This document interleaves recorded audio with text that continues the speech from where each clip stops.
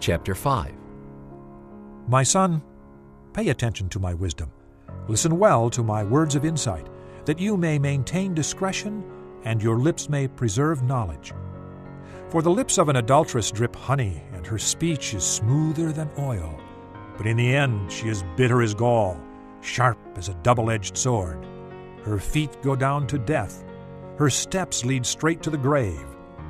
She gives no thought to the way of life. Her paths are crooked, but she knows it not.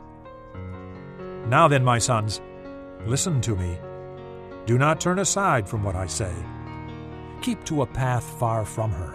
Do not go near the door of her house, lest you give your best strength to others, and your years to one who is cruel, lest strangers feast on your wealth, and your toil enrich another man's house. At the end of your life you will groan when your flesh and body are spent. You will say, "How I hated discipline! How my heart spurned correction! I would not obey my teachers, or listen to my instructors. I have come to the brink of utter ruin, in the midst of the whole assembly. Drink water from your own cistern, running water from your own well. Should your springs overflow in the streets, your streams of water in the public squares? Let them be yours alone, never to be shared with strangers. May your fountain be blessed, and may you rejoice in the wife of your youth.